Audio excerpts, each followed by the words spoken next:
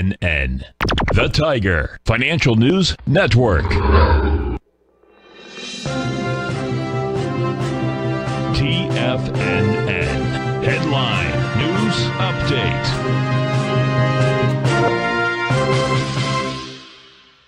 Hi everyone, Basil, Chapman here on this Tiger Financial News Network, 10 a.m. Eastern Time, market update. Dow's down 281 on this Friday, the last day of the week, February the 4th. We're looking at minus 280 at 33,514. Actually went lower this morning, went all the way down to 33,319, 200 points off the low. This is important. I want you to see selling get out of the way early this morning, and then the real day can start. And that's going to make it important because the resistance now is at 33,783, the 9-period exponential moving average in the daily chart.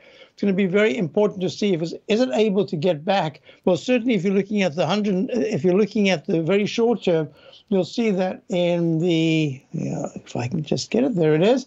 You've made a cup formation. Very nice here in the 1-minute chart, coming all the way back from the terrible activity from 9:30 from the opening, and now we've just popped above it. This is really important. I want to see some stabilization today. Whether or not it holds through to the end of the day, the last hour is going to be a question because anything can happen over the weekend. I'm not sure who wants to be holding new stocks that you've just got through the weekend, so we'll see. The S&P at this particular point, the S&P also dropped sharply. Now it's down only $37 at 43.26. It ran all the way down to, I think it was 300. Yeah, just about 300. So this is a night, 4,300, that is.